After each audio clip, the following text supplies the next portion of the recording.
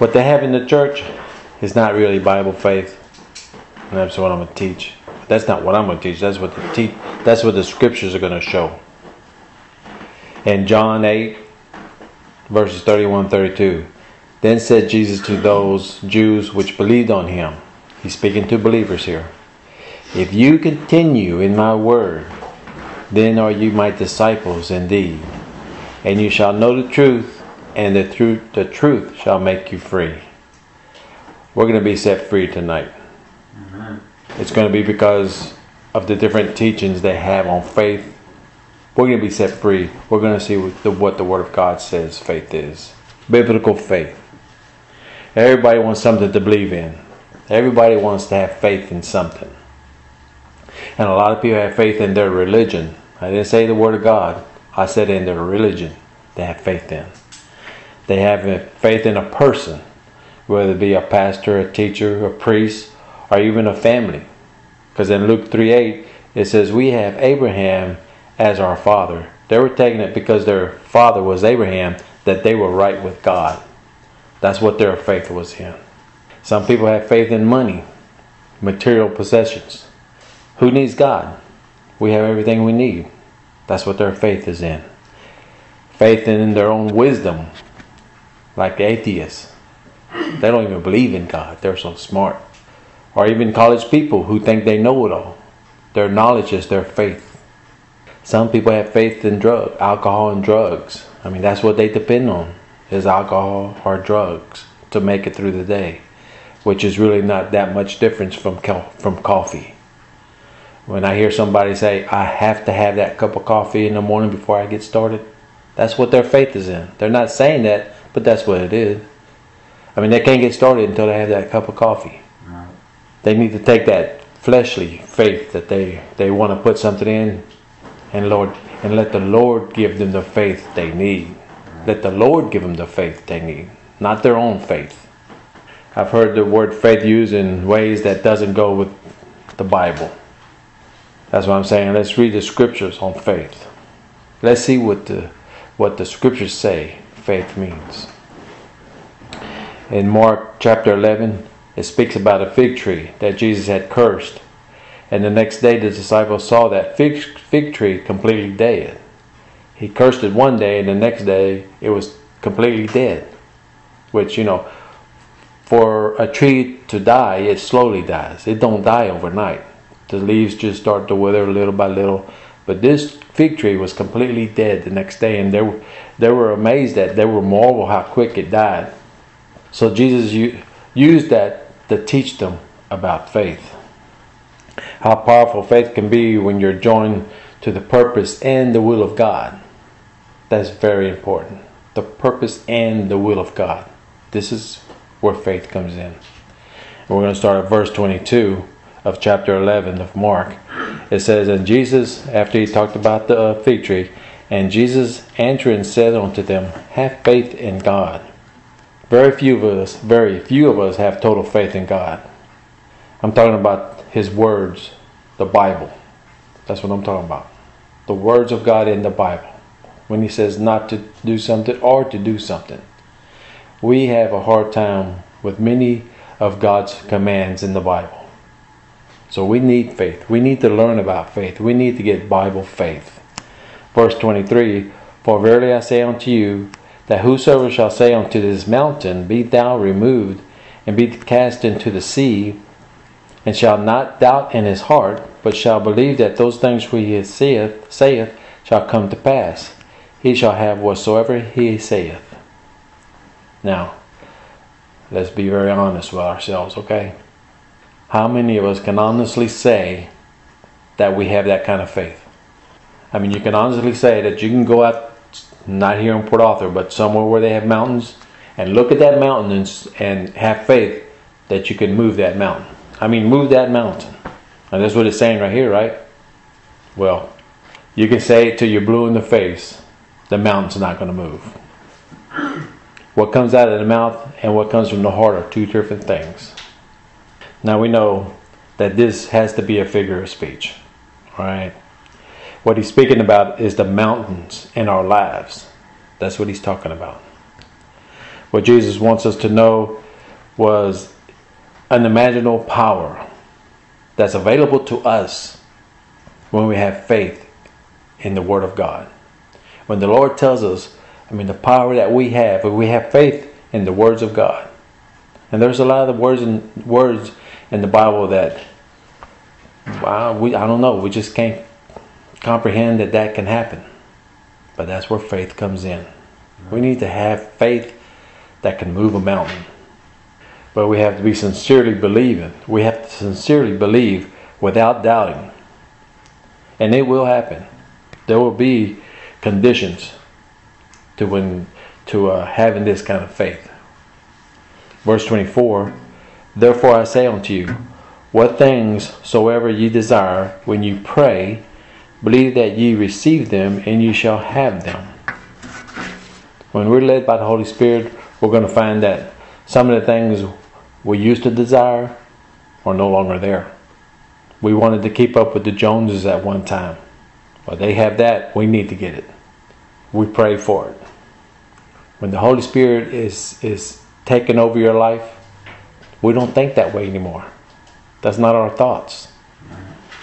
When we're walking with the Lord, our pleasures, our desires are different.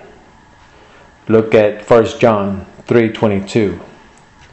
And whatsoever we ask, we receive of Him, because we keep His commandments and do those things that are pleasing in His sight.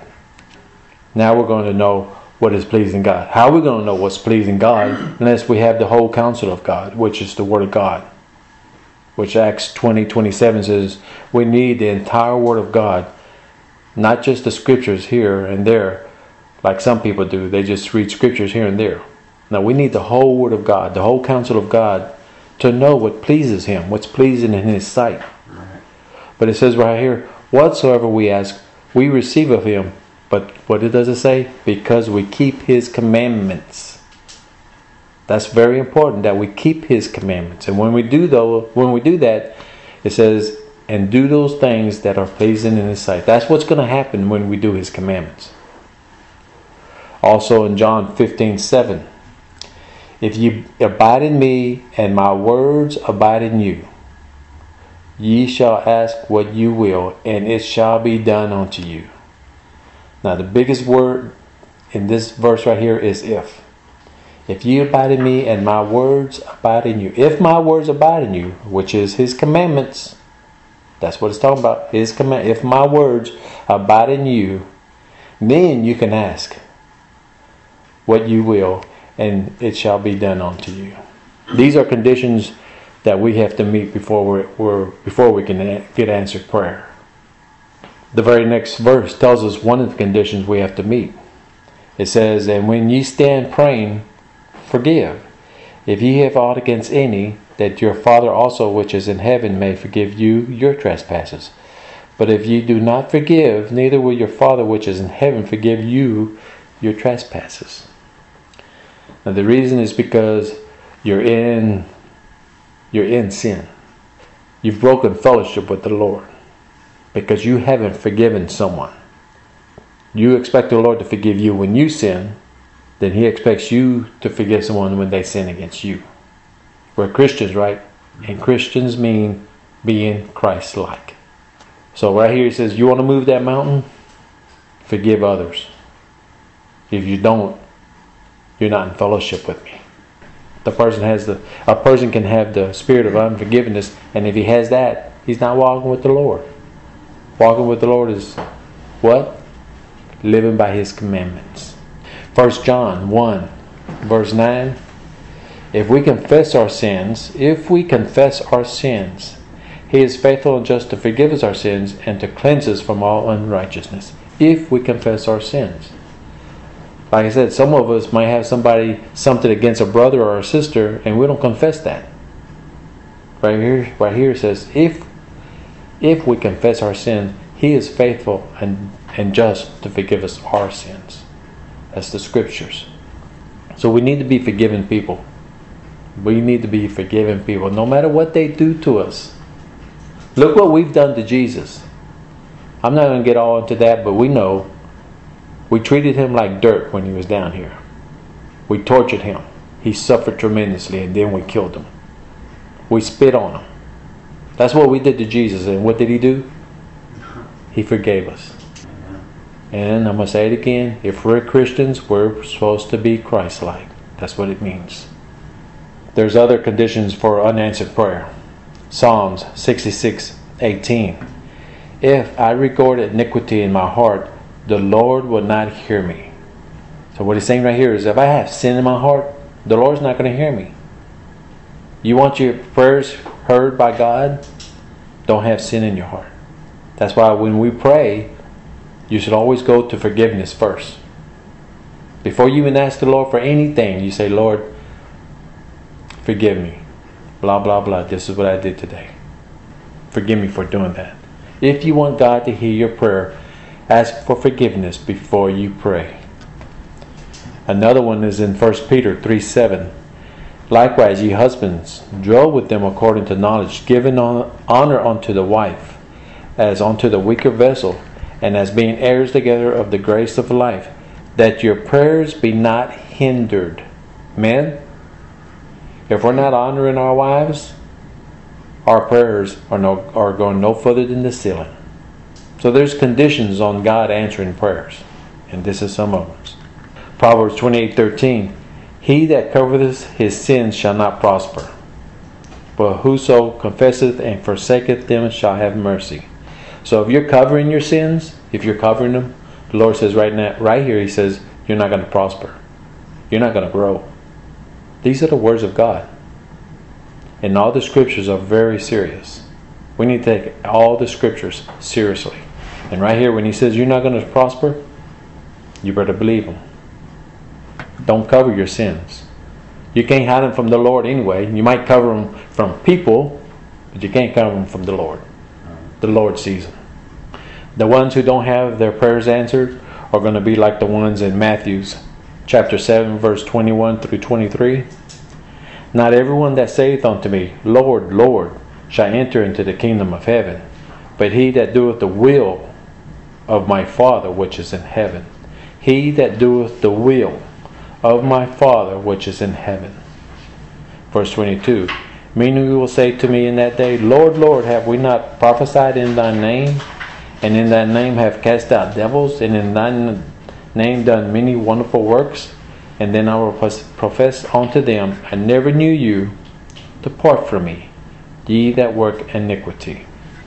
How many preachers have you seen on TV who are slaying people in the spirit? They touch them on their forehead and knock them down, and they're being slain in the spirit. Well, they're claiming they're healing people, and this is the people it's talking about. People like that who are going to say, Lord, Lord, didn't I do this in your name and do this? No, you were putting on a show. Right. These are hypocrites. That's why the Lord will say, hey, depart from me, I never knew you. Right.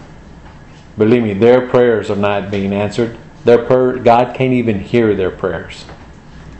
Luke 6, verses 46 and 47. And why call ye me Lord, Lord, and do not the things which I say? Whosoever cometh to me and heareth my saying and doeth them, I will show you to whom he is like. So the Lord is saying, why call me Lord, Lord? Why are you calling me Lord, Lord, when you're not doing the things I say? I mean, how can you proclaim to be a Christian, but you're not obeying the words of God? He's not going to hear you. Many times, the verses I just gave you, he that doeth. Those of us who follow the commandments, who obey the commandments. Now we're going to sin. We're going to fall. But from our heart, in our heart, we want to follow the words of God.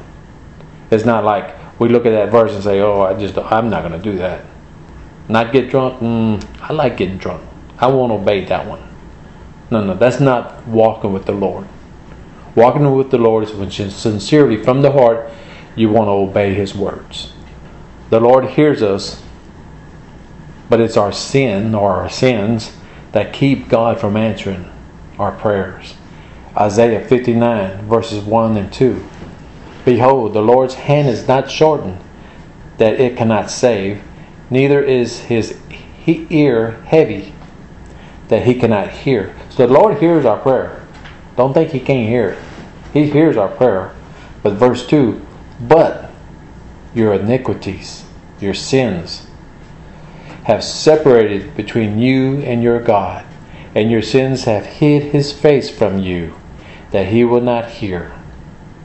Are these verses getting to you? I mean, really, are they getting to you? Because right here I'm saying, man, who? Are you just living a sinful life and it's not really bothering you? But this ought to bother you. You're being separated from God when you sin. That's what happened to Jesus on the cross. Matthew 27:46. This was Jesus on the cross. It says, and about the 9th hour Jesus cried with a loud voice, saying, and I'm not sure if I'm going to pronounce this right, but it says, Eli, Eli, lama sabachthani.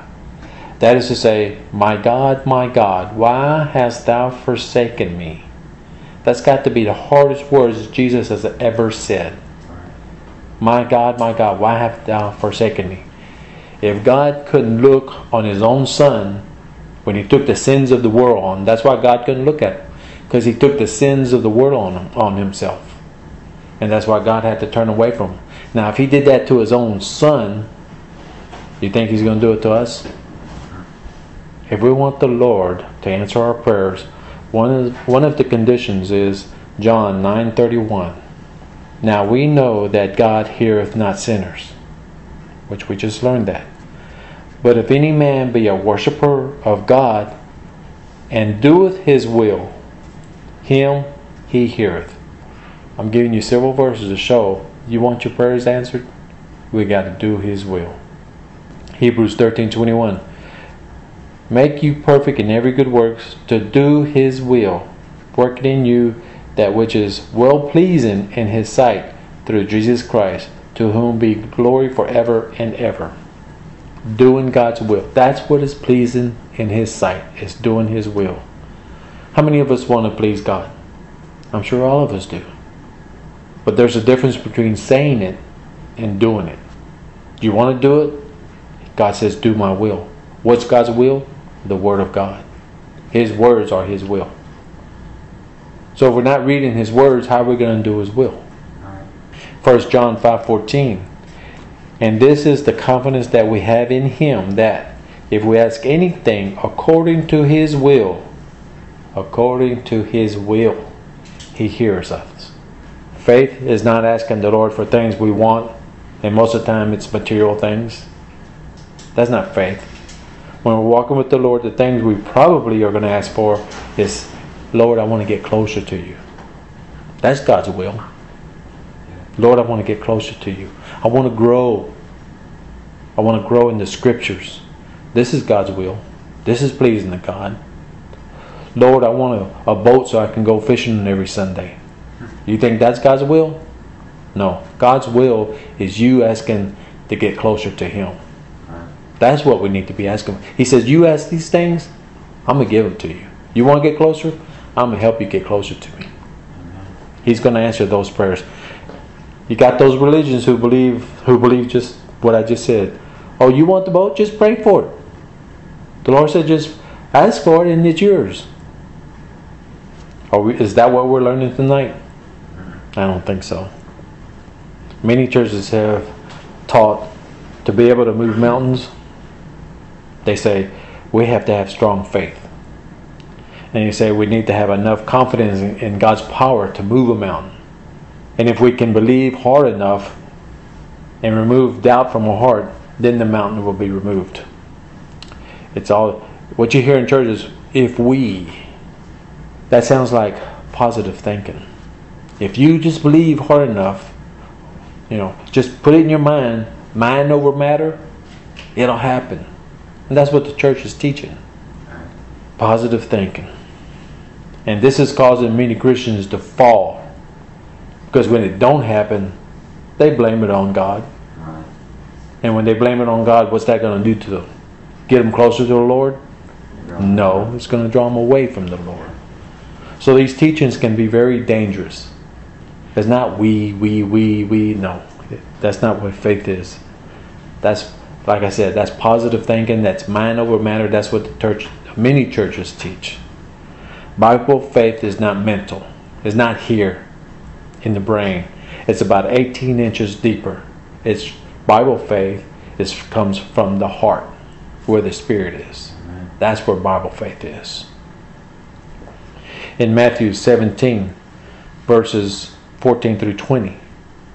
And when they were come to the multitude, there came to him a certain man, kneeling down to him and saying, Lord, have mercy on my son, for he is a lunatic, and is sore vexed. For oftentimes he falleth into the fire, and oft into the water. And I brought him to thy disciples, and they could not cure him. Then Jesus answered and said, O faithless and perverse generation, how long shall I be with you? How long shall I suffer you? Bring him hither to me. And Jesus rebuked the devil, and he departed out of him, and the child was cured from that very hour. Then came the disciples to Jesus apart, and said, Why could not we cast him out? And Jesus said unto them, Because of your unbelief.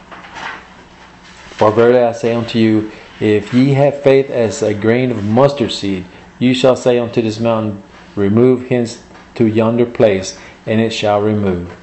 And nothing shall be unto you, and nothing shall be impossible unto you. Now, if they were doing it the way we do it now, have a healing service, they're probably doing their ritual customs, they either was anointing them with oil, or they were yelling and screaming at the devil and rebuking the devil to come out of the boy. That's the way many of people do it now. And that's maybe the way they were doing it. But then Jesus comes along, and what does he do? He just speaks the word. All he does is just speak the word, and the devil comes out the boy. We can learn by just reading the Bible. What are these people doing who are yelling and screaming at the devil? Is that the way that Jesus did it? No. Nowhere in the Bible is Jesus yelling and screaming at the devil. All he does is speak the word. That's it. That's the power of God. Amen. That's what we have. We have it. Jesus speaks again and tells the disciples the reason they couldn't do it was because of their unbelief. The word unbelief means their lack of faith. It didn't mean their unbelief of they didn't believe in Jesus, because we know they believed in Jesus, right? Right. They were disciples, they were followers of God. We know they believed in Jesus. It wasn't because of their lack of belief, it was because of their lack of faith. In Mark 6, verse 7 and 13, and he called unto him the 12, and began to send them forth by 2 and 2, and gave them power over unclean spirits. This is what Jesus did. He gave them power over unclean spirits. And in verse 13, and they cast out many devils, and anointed with oil many that were sick, and healed them. Now they had been commissioned by the Lord, and they were empowered by him to go and heal and to cast out demons. The Lord gave them this power, which we have also. That's what I'm saying. It wasn't because of their lack of faith, because they had been doing it before. The Lord gave them power to do it. So what happened? Well, back in verse 16 it says, And I brought him to thy disciples, and they could not cure him. Well, the scripture's right, because they couldn't heal him. They couldn't. The Word of God could. Like I said, they had done it many times before, but here they couldn't do it. They felt that I think they got to where they felt they were the ones doing it. Okay, we can do that. When we do something over and over, after a little while, that's not faith. At first it's faith, because we believe, it's coming from God. We have faith that God can do it. But then after you do it over and over, then it's like you're doing it. You're no longer dependent on faith in the Word of God. You're dependent on self. And I believe this is what happened to the disciples here. The disciples had the faith that saves, which you can't lose, but their faith in other areas of God they were lacking in. Like in Matthew 6, verse 30 through 34.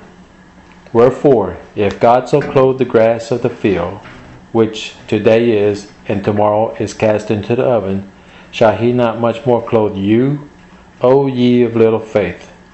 Therefore take no thought, saying, What shall we eat, or what shall we drink, or withal shall we be clothed? For after all these things the Gentiles seek. For your heavenly Father knoweth that we have need of all these things. But seek ye first the kingdom of God, and his righteousness, and all these things shall be added unto you. Take therefore no thought for the morrow, for tomorrow shall take thought for the things of itself. Sufficient unto the day is the evil thereof. This is one of the scriptures, some of the scriptures here, that people can't handle. They can't handle this. Don't worry about tomorrow. Well, I like to be depressed. I like to be stressed out. That's why I worry about tomorrow. I worry about tomorrow. But God says not to. He says, I got tomorrow. We have a hard time accepting that. We have a hard time having faith in that. I mean, Jesus told them, He sent them out 2 by 2. And in Mark 6, verse 8 and 9, it says, And commanded them that they should take nothing for their journey, except a staff only, no scrip, no bread, no money in their purse, but be shod with sandals, and not put on 2 coats. He's telling them not to take extra pair of sandals and only take 1 coat with them. He said, don't worry about tomorrow. This is what you need. I'll take care of the rest. Just take what you need. I'll take care of it. This is what Jesus is saying. That's what He's telling them right here. Right. Send them out 2 by 2. I'll take care of tomorrow. I mean, we just read the verses where Jesus said that. Right. That's why He sent them out that way. He said, don't take anything with you. I will take care of your needs. Amen. Jesus told them this before He fed the thousands of people that followed Him. Jesus had told them this. And when the people were there and they were hungry, they told Jesus, we're going to have to send them away. After what they had been told, they forgot what Jesus said. They were going to send them away because they didn't have no food. And what did Jesus say? I'll take care of you. And He did. He fed thousands, didn't He? Yeah. The disciples didn't have no faith. But Jesus. It happened again in Matthew chapter 16, verses 8 through 10. They thought they needed bread, and they didn't have any. And Jesus had to remind them about feeding the thousands. Christians, why? Why do we have such a short memory? He fed them, and then again, it's time to have bread, and they didn't have any, and they worried. Right. Do we do that? Do we do that? It don't have to be with food. Do we do that with anything in our life with the Lord? We've seen Him take care of this, whatever it may be, and then when that happens again, we're worried again. Yeah. I hope y'all hear me. Mm-hmm. When Jesus tells us something, it's the truth. Right. It's the Word of God. He doesn't waste His words, and all of them, He keeps. So we need to believe in the words of God. We have to put faith in the Word of God. Faith in the Word of God. Also in Matthew chapter 8, Jesus said in verse 18, Now when Jesus saw the great multitude about Him, He gave commandment to depart on to the other side of the river He's talking about. Then we drop down to verse 24, And behold, there arose a great tempest in the sea, insomuch that the ship was covered with the waves, but He was asleep, speaking about Jesus. And His disciples came to Him and woke Him, saying, Lord, save us, we perish. And He saith unto them, Why are ye fearful, O ye of little faith? Then He arose and rebuked the winds and the sea, and there was a great calm. Now, in verse 18, Jesus said, let's go to the other side. Jesus said, let's go to the other side. So should the disciples, should they have been worried about anything? No. Because of what they saw with their eyes, this storm, where was their faith? It dropped. It sank. Because they forgot what Jesus said. Jesus said, let's go to the other side. If Jesus said, let's go on to the other side, you're going to the other side because Jesus said it. Right. But what happened on the way? They had a storm. Oh, ye of little faith, is what he says. Do we hear the words of God here? Yeah. I mean, really. When God says something, it's going to happen. Believe me, it's going to happen. Believe it. Again, in Matthew 14, verses 28 through 31. And Peter answered him and said, Lord, if it be thou, bid me come unto thee on the water. And he said, Jesus said, come. And when Peter came down out of the ship, he walked on the water to Jesus. Verse 30, but when he saw the winds boisterous, he was afraid, and beginning to sink, he cried, saying, Lord, save me. And immediately Jesus stretched forth his hand and caught him, and said unto him, O thou of little faith, wherefore doest thou doubt? What did Jesus tell him? In verse 29, what did Jesus tell him? Peter wanted to come out to him, walk on the water. And what did Jesus say? He said, come. So should Peter have worried about anything again? Shouldn't. But again, with his eyes, he saw the storm and he began to sink. Jesus said, come. Peter could have walked all the way to Jesus with no problem. Done. Because Jesus said it. Come. But because of what he saw with his physical eyes, he sank. Believe me, people, when Jesus says come, or whatever he says, whatever we read in the Bible, he means it. Right. We read it, and for some reason we let it go into one ear and out the other. The Lord says, he who has ears, let him hear. Hear what God has shown us tonight. If he tells you in the Word, hey, this is whatever, believe it. We have to believe it. It's the Word of God. Where is your faith? Where is your faith if you can't believe the words of God? What kind of Christian are you if you can't believe what He says? How are you going to be Christ-like if you can't believe the words God has given us? Do you hear what I'm saying? Let me give you one more. In John chapter 21, Peter and some of other disciples were fishing, and Jesus came by and asked them if they had caught anything. And they answered, they said no. And it says in John 21:6, and he said unto them, Jesus said unto them, cast the net on the right side of the ship, and ye shall find. They cast therefore, and now they were not able to draw it for the multitude of fishes. Jesus told them, do this. And they did it, and what happened? They were blessed tremendously. So what do you think is going to happen to us when we believe the Word of Jesus, the Word of God? What do you think is going to happen to us?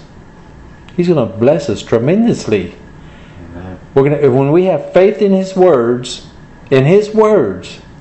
not in your pastor, not in your preacher, priest, teacher. I done show that. Put your trust in the Lord. Put your faith in the Lord. Don't put your confidence in a man. That's what the Bible says. Read the words of God. That's why people are just falling all over the place. That's why Christians, really true born Christians, are living defeated lives. Do you hear me? They're living defeated lives because they don't obey the Word of God. They don't have faith in the words of God. It seems that when everything's going well, everything's under control, our health, with the things we need in life, everything's good. Money, our faith in God is good. Right. It's good. But when things start to happen, when the storms start to come in, what happens? Our faith just goes downhill. It's the same faith that the Lord has given us. The faith that He gave us to believe this is there, but we don't seem to use it. We go back to the flesh. That's what we do. We'll go back to the flesh and start worrying. Believing God's words. Having faith in God's words. Faith should come in when the storms come in. That's when the faith should come in. When everything's good, everything's fine, you know, you don't need too much faith there because everything's fine, everything's good. But as soon as tribulations start coming in, the storm starts coming, that's when your faith should come out. Y'all hear me? Oh, yeah. That's when your faith should come out. But instead, most Christians don't use it. They forget the faith that the Lord has given us. The Lord, which I'm going to get on that next week. The main thing on faith is obeying God. Obeying God and His words. We obey God and His words, follow His words. Whatever He tells us, if we have faith in that, we will live victorious in this world. Instead of being depressed because of whatever. Instead of getting all stressed out for whatever. When you have something to pray about, be right with God, because then He can hear you. Remember, if there's sin in your life, if you're not right with God, don't even pray, because He can't hear you. Take these scriptures. You got them right there. Read these scriptures. Yeah. Read them. Grow. We can have strong faith. We can, if we just believe.